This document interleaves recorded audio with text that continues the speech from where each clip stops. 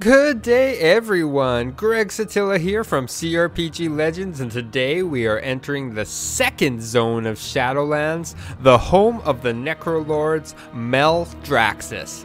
If you remember from last time, Maldraxxus had just assaulted the Kyrian in Bastion, and you had to help to thwart the attack, and now you are on your way to Maldraxxus itself, and its 7 chapters. So let's begin. So you arrive in Maldraxxus at this large coliseum full of gladiators engaged in combat. You are told to grab a weapon and fight for your glory, but not much is expected because you look weak and probably won't last long. I still don't really understand what happens when you die once you're in the afterlife, but c'est la vie.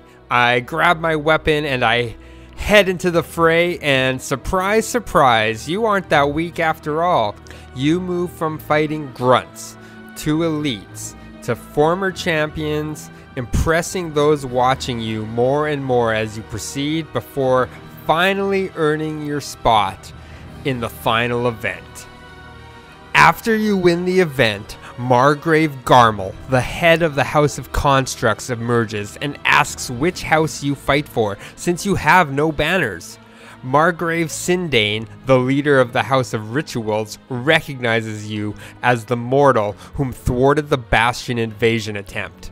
This causes the leader of the House of the Chosen to speak up. Margrave Crexus accuses both Garmel and Sindane of treachery for attacking Bastion. The Necrolords are supposed to defend the Shadowlands, not attack them. He accuses them of betraying the will of the Primus, but they laugh it off, saying the Primus is long gone. Crexus attacks, and I am caught in the middle, before Draka, Thrall's mother, flies in and pulls you out of the fray, stating that the House of the Chosen stands with you. Draka informs you that 2 of the 5 houses of Maldraxxus have fallen, engineered by the House of Constructs and the House of Rituals. We are then shown a video showcasing Draka and how when she arrived in the Shadowlands, she was accepted into the House of Eyes and rose to the ranks of Baroness before her house and Margrave were destroyed and she was taken in by the House of the Chosen. Chapter 1 is a great way to kick off the story to Maldraxxus. The arena is a very intense and memorable set piece in this expansion. Everyone I have talked to about the game has mentioned it at some point. In a game like World of Warcraft, set pieces like this are important as it makes the world feel bigger than it really is. In Chapter 2, you are taken before Margrave Crexus at the House of the Chosen, and he wishes that you be put through the paces and help in whatever way you can. You are to report to Baron Viraz. We are all that remain and stand in the way of the fall of Maldraxxus and the ideals of the Primus. Viraz sends you to root out traitors with the help of a traitor-sniffing dog and to deliver orders, one of which sends Secutor Mevix marching out west with his troops to press the attack. You then report back to Draka.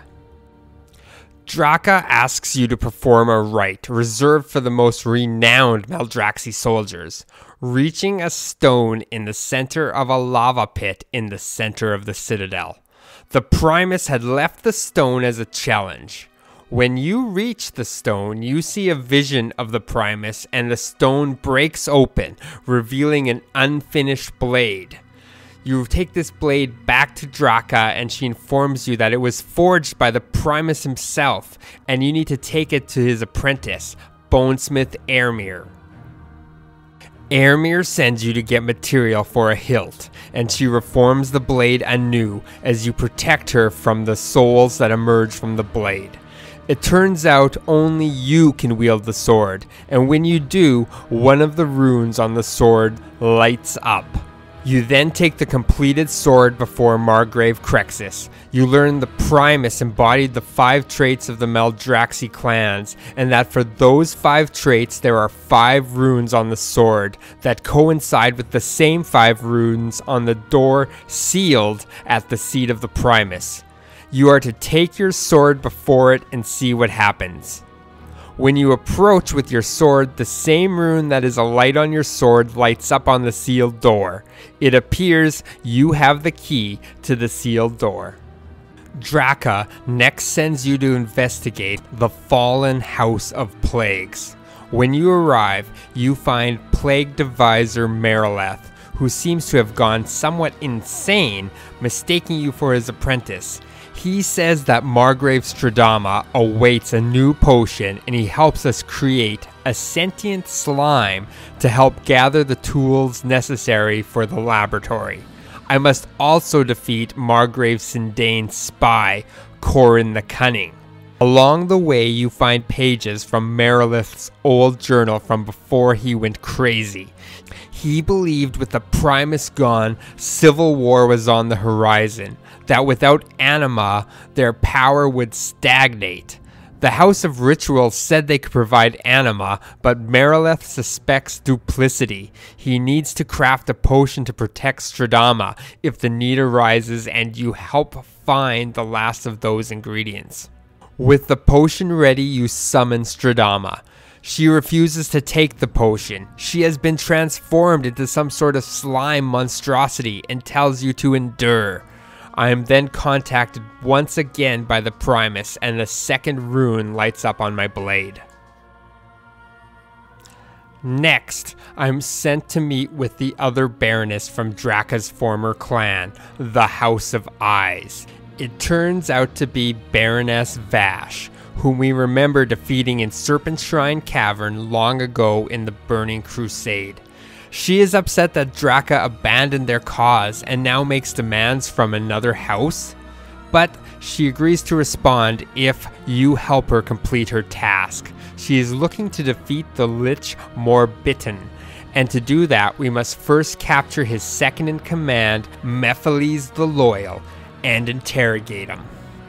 I return with Mephiles and we tear the memories from his mind, killing him in the process and learning that Morbitan is to complete a ritual for his new barons. So we decide to prepare a trap for Morbitan.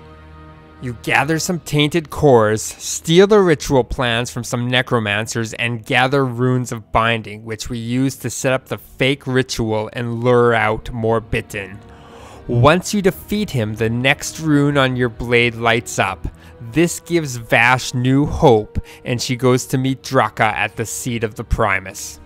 You next head to the Western Front to help Baron Virez and Secular Mevix. You go to lend support to the troops, and gain back the high ground for our forces from the enemy commander, General Elver. You are able to defeat Elver, but Mevix warns we need more men before you push forward with an assault. Baron Virez seems to think our time of victory is at hand and demands we push forward, but we fail. Secular Mevix believes we still have a chance and devises a plan where he creates a diversion and I play dead and get rounded up with the rest of the corpses. This seems to work as he is captured and I am brought inside with the rest of the corpses. When I am dumped with the bodies, I find I am not the only one left alive among the corpses, as Kyrian aspirant Tales was also dumped with the bodies after he had his eyes horribly burned out. The traitorous Maldraxxus have been collecting Kyrian and their corpses for experiments. With Talis' help, we are able to eliminate Dr. Hivil, Tabulator Hamaris, and Leecher Sivan, slowing down the torturous experiments on the Kyrian. We rescue some of our friends, including Secular Mevix, and try to make our escape, avoiding the Baron Halus, but we are blocked by a soul barrier and vile spewers. With the help of one of the Kyrian servants, we pilot a praetor past the barrier and make a way for us to escape, but we need to defeat Sherix the Fleshcrafter and First Apprentice Maldraxxus, who have been working on a soul-fused construct, a mixture of Kyrian souls and monstrous bodies. After their defeat, Mevix wants to destroy the soul-fused construct, but Talis says he can feel the Kyrian within, and he can calm them and allow us to use the construct ourselves, allowing us to escape, killing Baron Halus and wreaking destruction upon the House of Constructs as we leave, gaining the fourth of the runes upon escape. You return to the House of the Chosen to report in with Margrave Crexus, only to find himself and the entire place slaughtered. Baron Virez says we need our strength right now, not the seat of the Primus. He wants me to retrieve the former Baron that preceded Draka from the Maw. You must go to speak to Bolvar in Oribos. Bolvar tells me to seek out the help of Darien Mograine in the Maw, using one of the amulets of the Four Horsemen. They should be able to help me locate this Baron. When you arrive in the Maw, the amulet does not work, so you must charge it with the souls in Zovel's cauldron. Once charged, the medallion locates an unconscious locked up Darien Mograine, and in order to unlock him, we must retrieve the key from his captor. Once we have the key, we are aided by Venari, who exchanges the amulet I have for information on the Baron's location. Venari leads us there, where we find the Baron is Alexandros Mograine, the father of Darien. We defeat his captor, Deslin the Torturer, and escape.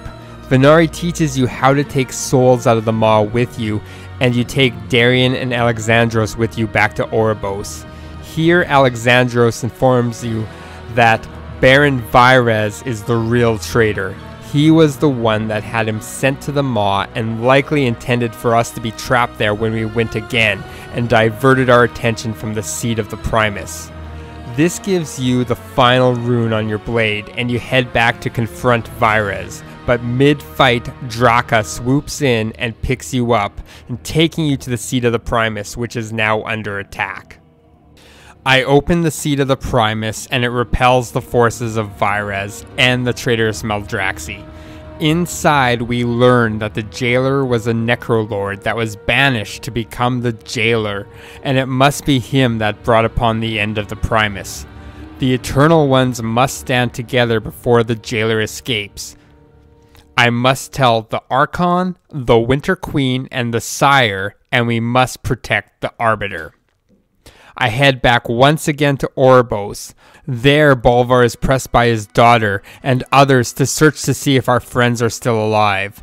Bolvar uses the helmet of the Lich King to find Thrall and Jaina still alive, but nothing on Anduin and Bane. We also learn that the jailer has little concern over what we have discovered so far. The next journey for me is to head to Ardenweald and inform the Winter Queen. And that's where we'll pick up next time. We will be exploring the story of Ardenweald and what happens in that zone and how it rounds out the story. So stay tuned for next time, everybody. Thanks for watching. Bye-bye.